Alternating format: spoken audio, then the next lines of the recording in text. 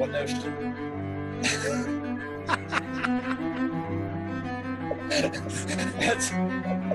I'm serious. Like.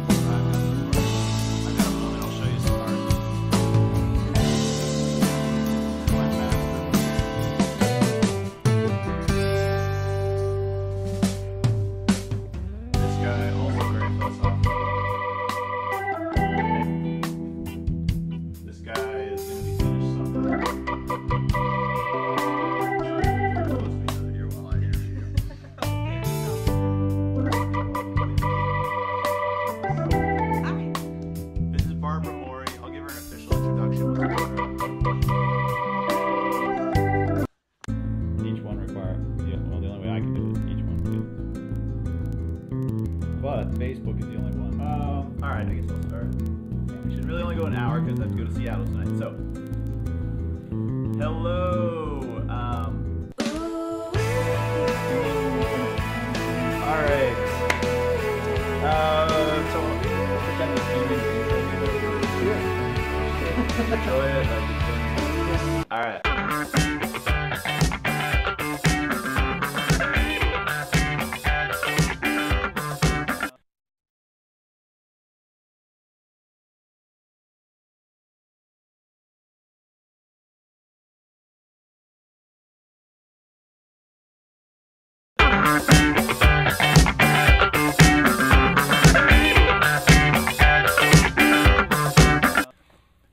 All right, so welcome to what I believe is the 7th episode of The Mindful Activist. I'm the host of this podcast, and we're broadcasting live on Facebook and on YouTube. So I'm Matt Reddy. I am the founder of the Global Consensus Project, the creator of the Hive1.net activist platform, social media platform. What else? And I am also an elected politician. I'm a hospital commissioner here in East Jefferson County, Washington. Today I am very happy to have a good friend of mine, Jaleh. I've never said your last name. What's your? Alma-E. Alma-E. Yes. So, a good friend of mine who I never call by her last name. And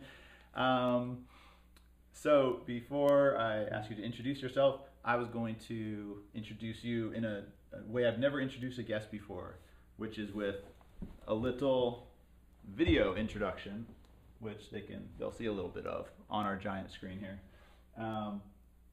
So this is a little video from the day I met Jaleh, which was several years ago, back during the Occupy movement, and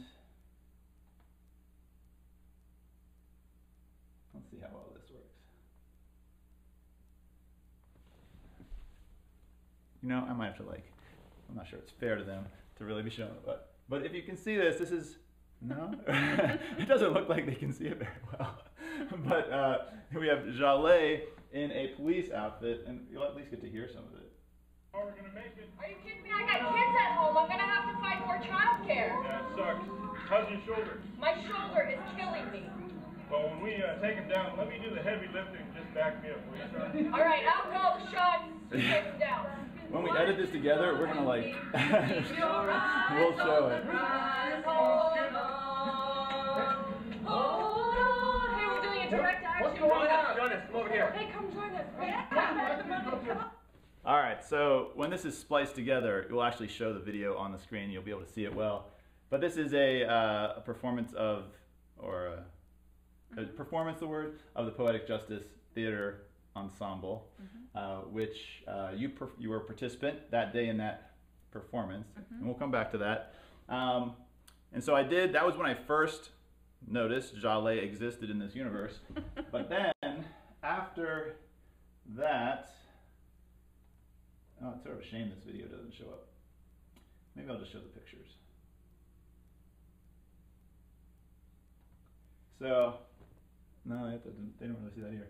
But there's a big, if you could see this, there is a big tent in front of Bank of America and a bunch of people here outside protesting. That was actually a really great action. It was.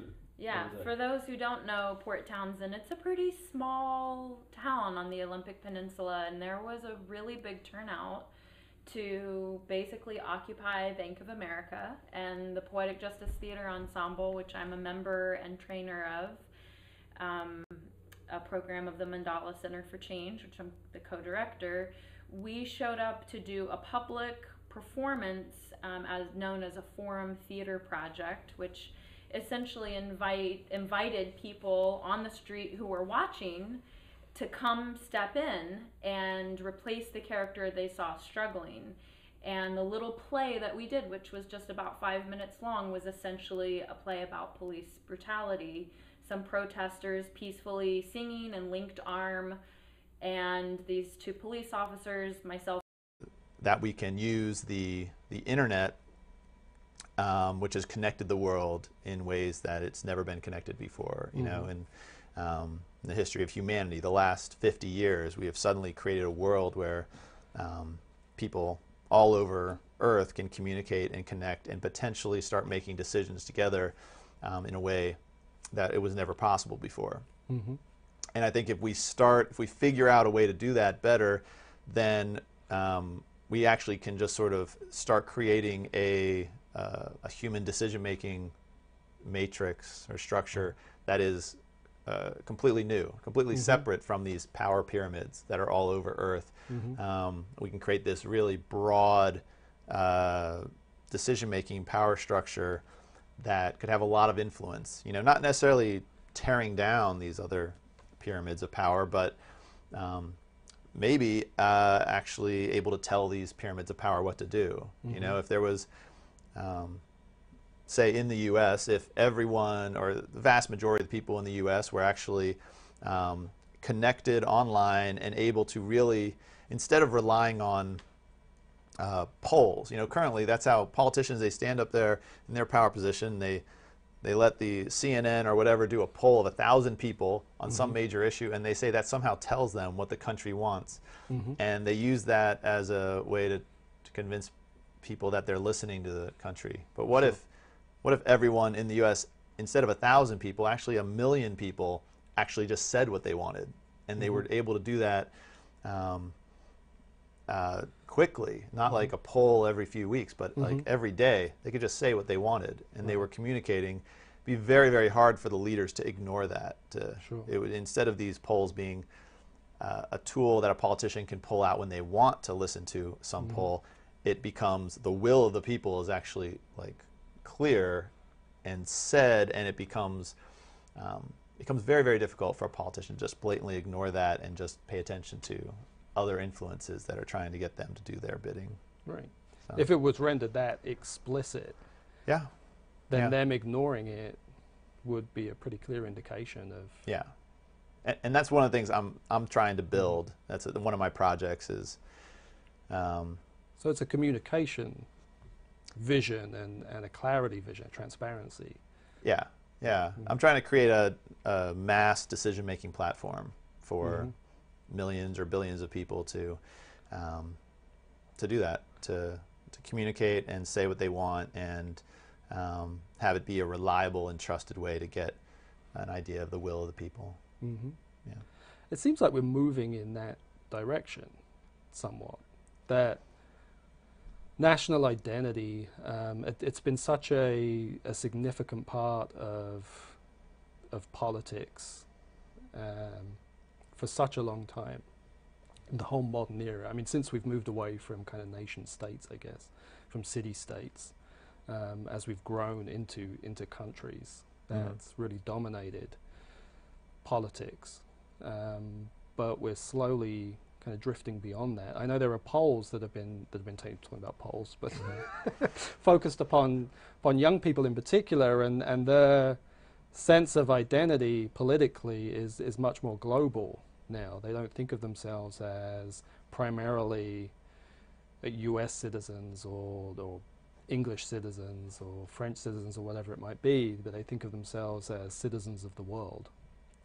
So that trend is translating into how people think of themselves. Yeah. Yeah, I actually think, in a way it's inevitable. I think potentially technology, I mean, we're the only technological civilization we know about, humanity, but if we could study, I can imagine different technological civilizations on other planets or throughout time. It may be inevitable that they develop a technology that connects everyone on the planet, which over time really wears away the concept of whatever nations or tribal, situations they created in their early history, and eventually it becomes a very global identity. Sure. Although I imagine if we colonize Mars or the moon, those will probably end up being the new, I can imagine pretty big identities being revolved around your planet. Right. Planetary Earth identity versus right. Martians versus lunars. Sure. Yeah. But we're nowhere near that. Right. I think a lot about community. It's a big part of my kind of professional life, but it's a big part of how I think about things, how I perceive things, generally, on a broader level. So, what you're talking about essentially is creating kind of a global community, and maybe that already exists. So, kind of harnessing that and expanding it maybe in some directions. Yeah. Yeah, it is, with the social media networks, Facebook right now being, Facebook and Twitter, I suppose, being the two biggest. Those are the beginnings of a potential global community, but they are, in places like Reddit and YouTube, but they're not made to the people that the architects of it. They're not motivated by trying to make the world a better place primarily. I mean, they're corporations. They are motivated to serve the interests of their shareholders, which is to make more money. So it's so I don't think we're gonna get out of corporate profit motives the type of platform that really connects humanity in a way that really serves the mass population's interests. It's always going to be a web of connecting people, and then how can we squeeze this web to get money out of it? And how can we squeeze it and move the people so that they buy certain things so we can get more money out of it? I mean, that's right. So I think it's going to be, some sort of open source some sort of open source egalitarian development system is going to have to come up with a way to create the platform that really takes humanity where it could go, to have a much better decision-making system. And maybe it's not inevitable that we get there. I mean, we could probably go a very long time with some very bad, systems. And things could really go off the rails. Yeah. And even a good system can be corrupted or, co-opted by bad actors. Right. So it's going to be the next 50 years, a very interesting time for us. I think that's for sure. Yeah. So clearly there are a lot of things that are preventing people from being happy. These broad things, some of the things that you were touching upon earlier, torture, massive oppression. Yeah, basic necessities, basic freedoms. Right, yeah. People not having access to clean water, access to even rudimentary healthcare, access to education and other enrichment opportunities. real economic hardship where you're living in houses that are tiny and unsanitary. I went to India. There was a place where all these houses along the side of a river, and they were beaten out of old oil drums. So they took the drum, I assume they contained oil. I mean, who knows what was in them? Could have been something even more toxic than that. And they were flattened out into sheets, and they built these little huts out of them along the river. And they were probably about the size of, half of this studio. The whole, and there would be families living in these houses. Clearly, no plumbing, no basic amenities, things that we take for granted in America. I think that's how a lot of people in the world live, in these conditions that we would regard as just horrifically tough. So those things, maybe not always, but often would get in the way of people experiencing joy.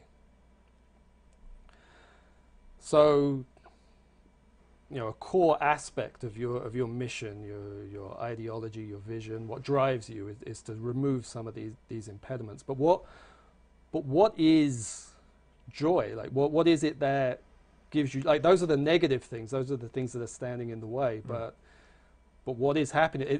Do you experience happiness if you just get rid of all those things?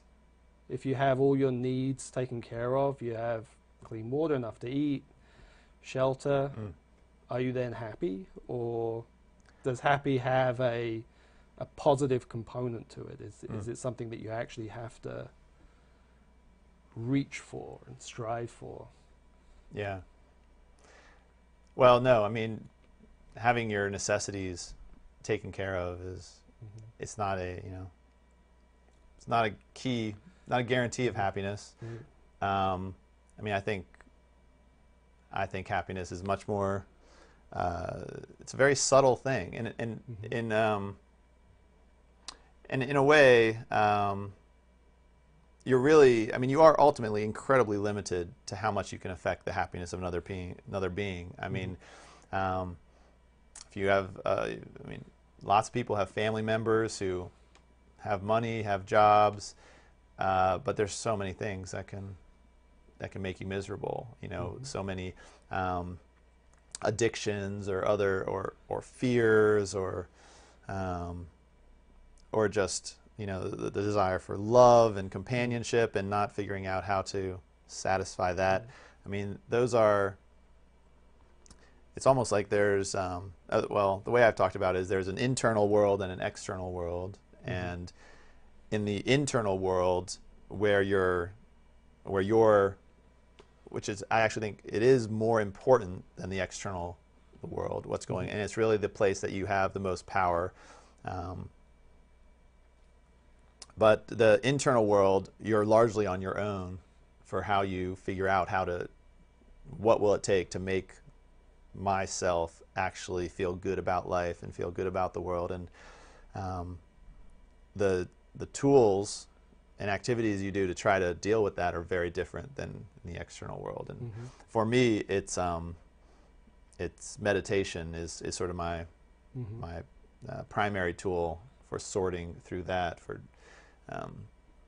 exploring that, looking at what's alive in me, what forces are going on, what things feel out of place or discontent, and trying to then figure out what can I do or change to make myself feel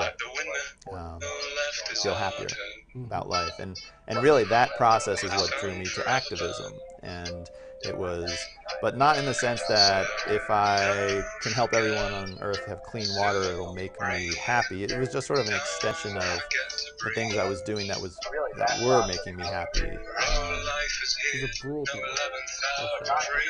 Yeah, and it's also about connection. It was about, because I think part of happiness is you see other people that are like, maybe not happy, but they're fired up about life and they're doing things that are interesting. And then if you join forces with them or you connect with them, you sort of, it's still almost kind of selfish. You're still sort of like feeding off their joy and energy. And it's like feeding you, but a lot of the people doing it sounds so vampiric. Well, sucking the. I don't, you know, it's very mutual often, you know? I mean, people aren't, Symbiotic. yeah, it's a symbiotic thing. But Like slime mold. Exactly. I mean, I don't have a problem with the vampire analogy, you know? It's like They get a bad rap. yeah. Yeah, I mean, you're feeding off the energy of others, but I mean, generally, you know, you're giving back. Eternal life. Surely that's a pretty good trade-off. Well, I don't really see how that metaphor, that part of it, doesn't really. We might be drifting. Yeah, we're drifting a little bit. Although, you know. What are you talking about? Yes.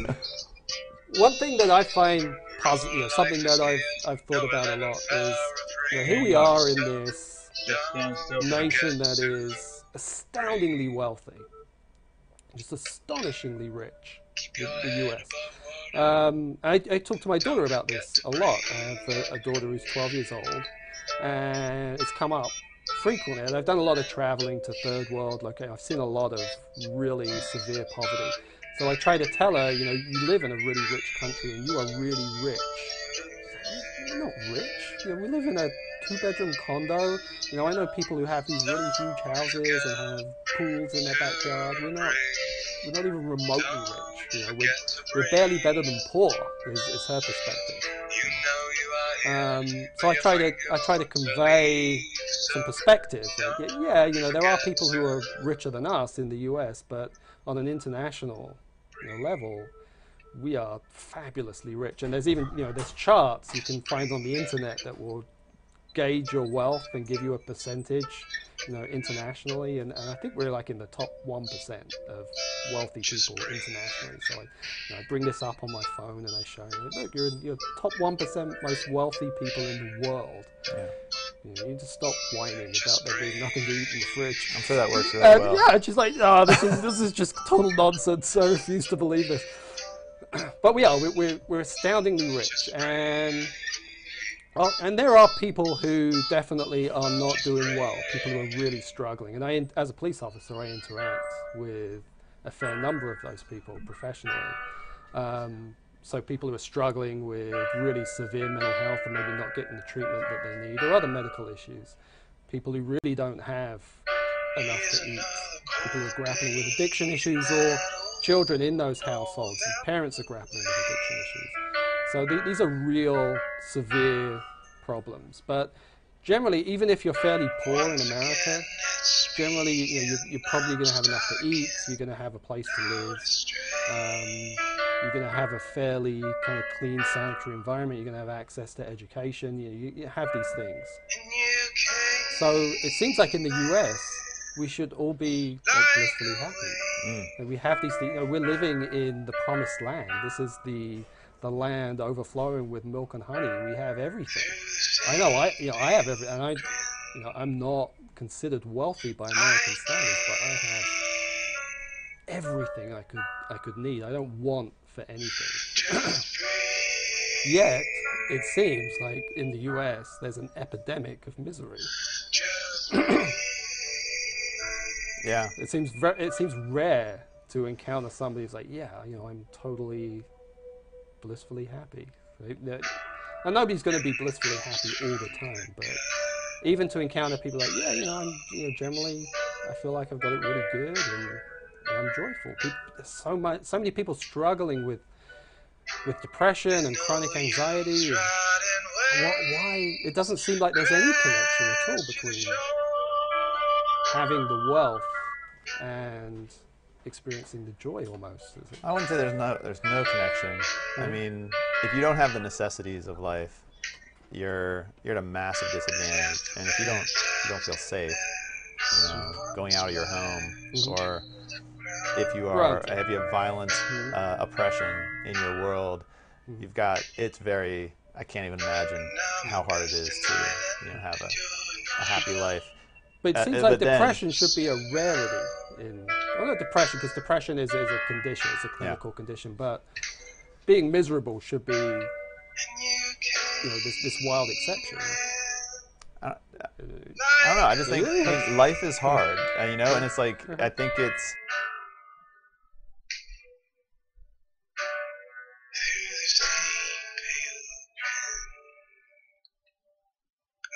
Just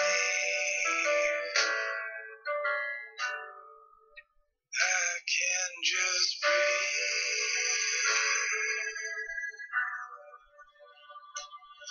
Just breathe. I can just breathe.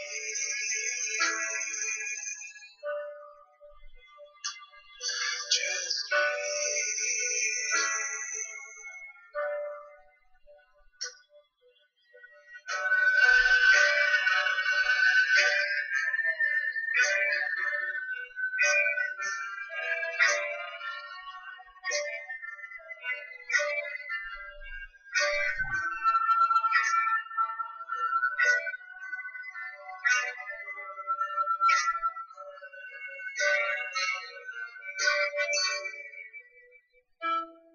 Just breathe.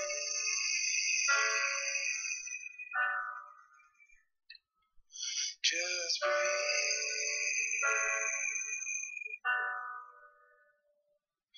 Just breathe.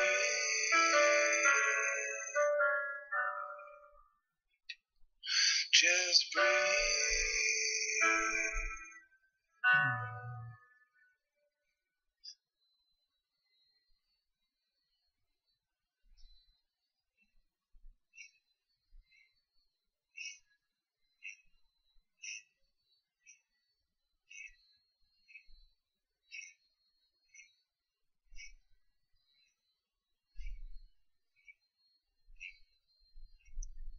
It is enough right now to taste one moment of peace.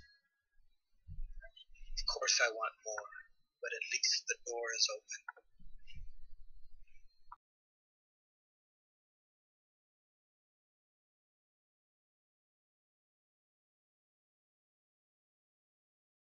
It can give people a structure for how to deal with their internal world and tell them, well, this is what the meaning of life is, this is what the path is, this is what you should care about, and actually tell them you're happy because you're doing this, this, and this, and you're going to go to heaven. But, you know, in our modern age, organized religion, at least in the U.S., is, it seems to have become, at least for a portion of the U.S., it's become far less powerful. And so people are now, you know, now it depends what do they use instead of religion to figure out how they navigate this stuff, and how do their parents have a way to really teach them how to navigate your internal world. I mean, there's still a lot of deeply religious people, and there's certain parts of the U.S. where a large proportion of the people are deeply religious, and there are people who are deeply nationalistic as well. I think of these things, we were talking about that before, but these are things that provide a lot of identity, a sense of identity, a sense of meaning in people's lives. And I think you're right that for a large segment of the population, these things are no longer relevant. They don't have as much force as they used to have, or no force at all. They're really failing to... But I mean, what it really comes down to, I mean, the challenge of every human life is you have to figure out what's actually important. And you might have religions telling you one thing is important. You have maybe nationalistic, you know, people telling you this is what's important. And you have, you know, every friend, every person you know telling you what is important. And you have to actually decide what is important. And it's, you know, if you're not going to just surrender the authority on of that decision to another person or organization and just say, I'm just going to trust this book or this person to tell me what's important, you're going to take the weight of that on yourself to decide what's important. Then, I mean, you're at the point every, you know, existential philosopher that's ever lived in trying to figure out what the heck is life about, what's important, what's going to make me happy, and how do I get there. Well, that's the essence of existentialism right there, is that struggle to generate meaning without relying upon authority. And a lot of those existential philosophers were not incredibly happy. No, they don't come across as such. No, they did not seem. I mean, that's why there's a lot of angst.